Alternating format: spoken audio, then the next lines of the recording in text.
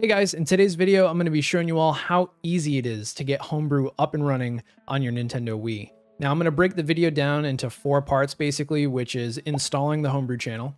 Then we're going to be doing BootMii and Priiloader as well as a NAND dump. That way you have some proper brick protection. We're going to do the cIOS installer because if you're going to pretty much need to do that if you ever want to use games from a USB flash drive, USB hard drive. And then lastly, we'll cover the Homebrew Browser, which is an application that you can use to install other Homebrew applications like emulators, for example. That way you don't have to manually structure everything on your SD card. But let's just get started.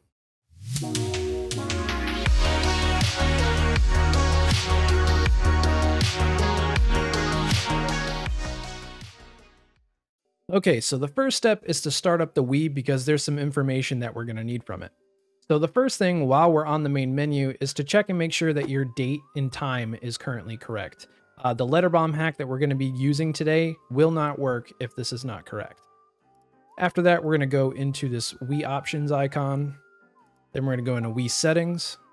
And now we're going to want to make note of our version number. I'm on version 4.3U. This also works for European consoles, Japanese consoles, and Korean consoles. We're going to go over to, if you're not on 4.3, you can update your console to 4.3 if you connect to the internet, I believe. Let's go to the right and we're going to go into internet and we're going to go into connection settings. So you want to make sure that your console is connected to the internet. You're going to need this for when we use the Homebrew browser. That way you can get on their servers. Other than that, you can skip that step if you don't have a wireless option. So press B. And next we're going to go into console information. Now if we click this, your MAC address will be displayed. You can see I have mine blurred out. You're going to want to make note of this because we're going to need this later when we're on the computer. So I'm just going to hit back. And that's pretty much it, honestly, for what we need from here for now. So let's go ahead and head back over to the PC. All right, so one thing before we continue on with this, I want to explain more about the SD card. So ideally, if it was me, you should have at least an 8GB card, although you can get away with going with lower. I'm using a 32GB card today, but you want to make sure that it's formatted to FAT32. To do that, right-click, go to Format, and you see you have your option for file system, FAT32. You can name it, and then just hit Start. I already did mine, so I'm not going to do it here. And now we can continue on with this. All right, now that we're on PC, you're going to see I have 4 tabs open up top. I'll leave a link in the description for everything that I'm using here today. But to start things off, we have Letter Bomb. This is what's going to install the Homebrew channel and BootMii onto our system. Now, the first thing you're going to see is System Menu version. We're going to select version 4.3U because that is my version. And then you're going to type in your MAC address, so just give me 1 second. Once your MAC address is entered, you're going to want to make sure that the bundle, the HackMe installer, is checked. And then you're going to want to click cut the red wire or cut the blue wire. It doesn't really matter. I'm going to cut the blue wire. After we have that downloaded, we're going to go over to the next tab, which is Priiloader. And we're using the Wii hack guide for all of our downloads here today. So I'm just going to go to Priiloader installer and click this. Now we have that. The next tab is the cIOS installer. And we're going to grab this D2X cIOS installer. And we're going to scroll down a little bit and grab the NUS downloader as well. After that, one more tab and we have the Open Shop channel, otherwise known as the Homebrew Browser. All we have to do is just click this Homebrew Browser link here. And we're all set with our downloads. So let me go ahead and open this up in some folders. And we'll start structuring everything. So to start off, let's go ahead and highlight all of our zip files here. We're going to do right click and go to extract each archive to separate folder. Once that's done, you can delete the zips. And now we have all the files that we need. So we're going to start with Letter Bomb. Open this up. And out of all these, you only need 2 files, the boot.elf and the private folder. So you can drag these over to the root of your SD card. Everything else here, though, is a text file with the like BootMii, for example. There's instructions on how to use it in here. So you can read these and keep these if you want. It's just they're not needed on the SD card. So let's go back into our downloads and we're going to go with the D2 cIOS installer. Now you're going to see this is in an apps folder. Since we don't have an apps folder on our SD card already, we're just going to drag this apps folder straight onto the SD card. But if we open it up, you're going to see we have the D2 cIOS installer inside And if we open that up, you're going to see it has the boot.dol file, and this is what starts it. So go back. We're going to keep it here inside of the apps folder, because if we go back to our downloads, the Homebrew Browser is also an application. So if we open that, there's another folder. There's another Homebrew Browser folder, and you know you have the right one once you reach the boot.dol. So just go back and drag this Homebrew Browser straight onto the applications folder. Head back over to the downloads again. And what else do we have? We have Priiloader. Let's open this. Open the apps folder. We have Priiloader, and again, the .dol is in here. So we drag Priiloader folder right over into the apps folder. Now we're going to return to the root of our SD card, and we're going to go back to our downloads. And the last thing to do is mess with the NUS downloader. So let's open this up and launch the exe. Now the NUS downloader is needed for the cIOS installer. We're going to be grabbing pretty much 4 WAD files that we're going to be needing. So to start off, let's go to database, go to iOS. We're going to go to iOS 38. And then we're going to grab version 4123. From here, go to package WAD. You can just check this box here and make sure your settings look like mine. And then just go to start NUS download. Once it's done, all you have to do is just clear it, because we're going to do this 3 more times. So once again, go to database, iOS. This time we're going to be selecting iOS 56. We're going to go to version 5661 and then hit start NUS download. Once again, we're going to clear this box, go to database, iOS. This time we're going to go to iOS 57. And we're going to grab version 5918 and then hit start NUS download. And one more time, just hit database, iOS. We're going to go to iOS 58 and we're going to select version 6175 and then hit start NUS download again. Once that's done, we can just close out of the application. But back in the folder for the NUS downloader, you're going to see we have a titles folder. Let's open this up. And these are going to be our 4 WADs that we're going to be throwing on the root of our SD card. So if we open up this first folder, and then the next one, you're going to get all this, but you're going to notice you have a .wad file. We only need this file, so drag this right on the root of your SD. And we're going to do that with all the other titles as well. So just open them up, find the WAD file, throw them on the root of your SD. And once again for the third one. And then lastly for the fourth one. And that's pretty much it for our SD card file structure. Now we can take the SD card out, head back over to the Wii, and start installing all this stuff. All right, back on the Wii. So the first thing we're going to do is start the letter bomb hack. And to do that, we're going to open up our message board. And if you don't see it on today's date, you can either go forward one day or backwards one day. And you can see I have it here now. Another thing you can do is open up the calendar and it'll show you what date you have a message on. If I click that, it'll be back at the letter bomb. So if I just hit A on this, this will initiate the hack. So just give this a second to load up. And we're going to get to this warning screen that basically tells you if you paid for this software, you've been scammed. But they actually make you read it, so you need to wait about 30 seconds before we can continue. Now, once the option is available for you, just hit 1 to continue. And I also will say if you've had trouble booting into this and just launching the letter bomb hack in general, it could be that you selected the wrong system version at the start when we were on the letter bomb site. So you may want to check that if your system's freezing whenever you open up the letter. But anyways, on this screen, you're going to see we have 2 options, the Homebrew channel and BootMii. And hopefully for you, it says can be installed like it does for me. So I'm going to press A to continue. And the first thing we're going to do is go up and select install the Homebrew channel. And we're going to go to yes, continue.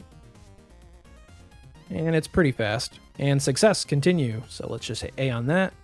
And now we're going to go into BootMii. Now BootMii gives you an extra layer of brick protection. We're going to install this as boot 2, which is really good for brick protection because it's basically the boot 2 on the device.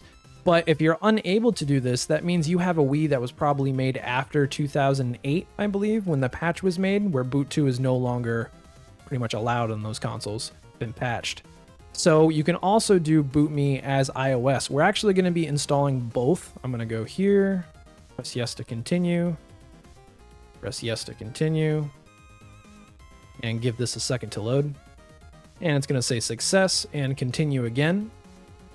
And now we're going to install BootMii as iOS. Now, if you can't do the first option, you do lose that layer of brick protection. But if you install it as an iOS, you're able to access BootMii from the Homebrew channel. And if you do that, you're able to make a NAND dump. So you're not totally in the dark here. So press A on this and go yes to continue. And then yes to continue again. And same thing. Oh, no, actually, this was pretty fast. Success continue. Press OK. And we're pretty much done with this. So let's go to return to the main menu and hit exit.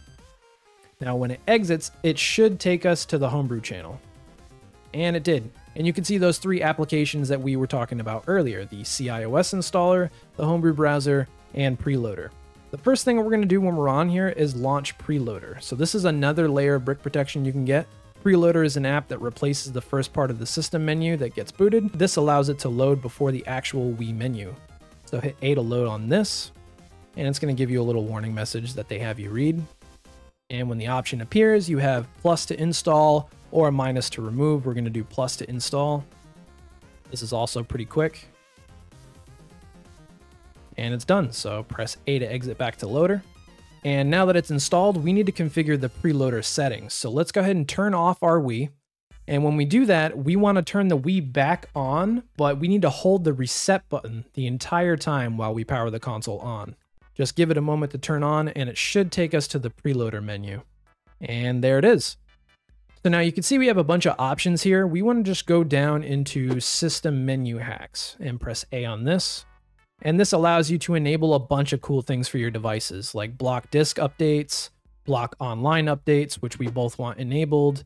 You have other options here that you can go through and select at your leisure, but the main ones we're going to be doing here today are the ones I just did. And let's do region-free everything. And that's pretty much good for me for now. So I'm going to scroll down and go to Save Settings. And then press B to go back. And honestly, that's pretty much it for setting up Priiloader. So if we go back up, we can go to Homebrew channel. So that'll boot us right back to where we were.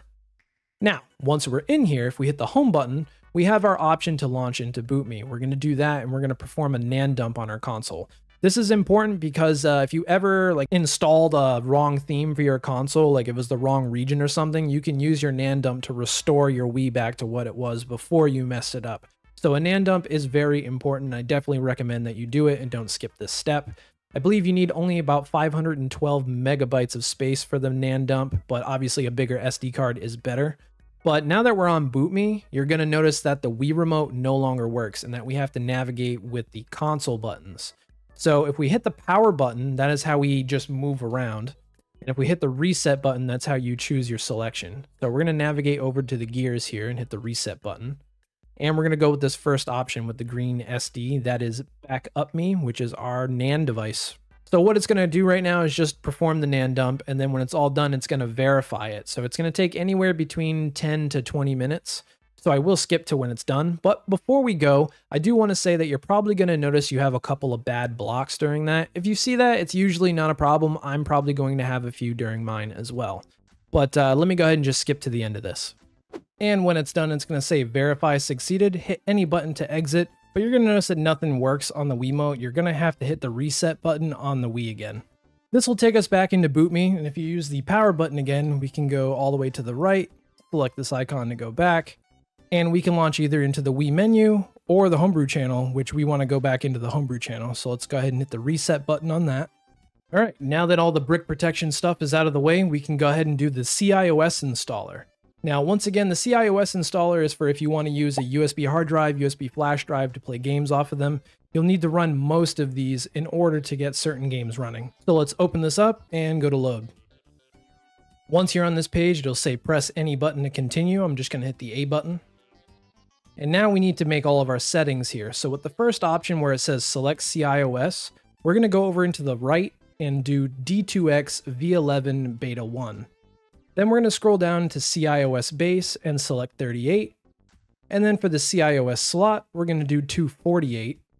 And then the last one, cIOS revision, we're going to go over to the right till we find 65535. After you found these, just go ahead and press A one more time. And this is going to install it to the console. So just give this a moment to run through. Once it's done, it's going to bring us back to this menu. We just got to hit A to continue. And we need to do this 3 more times. So we're going to keep the first option the same, but we're going to select the base and switch it over to 56 and the cIOS slot to 249. Everything else will stay the same. So press A to continue again, and once again, let this run through. All right, 2 more times, just hit A to continue. And for the base, we're going to go up 1 and do 57. And for the slot, we're going to go up 1 and do 250. Press A to continue and press A once again. And 1 more time, let it continue. All right, last one, A to continue. And for the base, we're going to select 58. And the slot, we're going to do 251. Press A to continue and A to start. And once that last one's finished, we can go ahead and hit A to continue, but we're all done with the cIOS installer, so we can hit the B button, which will make us exit and return to the Homebrew channel. Now, the last application we have to use here is the Homebrew Browser, and again, your console needs to be connected to the internet in order to get this to load. But once it gets in here, it's going to wait for the network to initialize, which does sometimes take some time, so give it about 30 seconds or so. Now, once we're in here, the first thing you're going to see is all these Homebrew games that you can install. Now, there's multiple tabs in here for like utilities, for example, which have WAD managers, and there's a bunch of things like for theme installers, Wii Earth, which actually sounds pretty cool. I'm going to download that. Just press A when you want something, and then press A to download, and it should do it pretty fast. So just press B, and just like that, it's that fast. We can also scroll over into emulators, and there's a bunch on here. Like this one's Game Boy Advance, this one's PlayStation 1, NES, Super Nintendo, Nintendo 64, Sega Genesis. They have a DOSBox emulator, Atari. So there's a bunch on here that you can just click and grab. That's pretty much it for the Homebrew Browser. What I want to do now is just hit the home button if we want to return. And you have an option to either reboot your Wii or return to loader. We can go ahead and just return to the loader. Now, we're pretty much all set with what we have to do on the Wii. We just want to head back over to the PC one more time to make some final adjustments to our SD card, and we should be all set to wrap the video up. Okay, so the final thing to start wrapping this video up, you might have noticed already when you restart your console that it automatically boots into BootMii. If you want that to stop, all you have to do is rename the BootMii file. Like, you can do pretty much anything, but I'll do, let's say, _disable. And we can just leave it like that, and that'll stop BootMii from launching every single time you turn on your Wii. The next thing that you want to do is take your keys.bin and your NAND.bin. This was from your NAND dump that you did earlier, and we're going to want to copy these to somewhere safe on our PC to just hold on to these for safekeeping. But that's pretty much it. Once these are transferred, you're pretty much all set to go and start on your homebrew adventure. Now, you might be wondering, what's next? What can I do next? I have tons of other videos on my channels to recommend, like this one for emulation, or this one for installing other WADs. So go ahead and give those a watch, and I will see you guys in the next video. Adios.